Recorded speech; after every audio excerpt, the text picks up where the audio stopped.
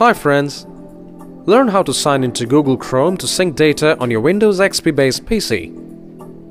Open Google Chrome. Click the Chrome menu on the browser toolbar and then select Sign into Chrome. Sign into your Google account in the dialog that appears.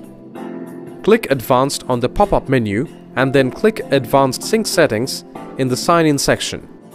Select Choose What to Sync from the drop-down menu and make the appropriate changes. You can choose to encrypt your sync data. By default, your Google account password is used to encrypt saved passwords. You can change it to encrypt all your sync data. You can choose to use your own passphrase instead of the Google account password. Enter the passphrase and then confirm it. Click OK. Have a good day.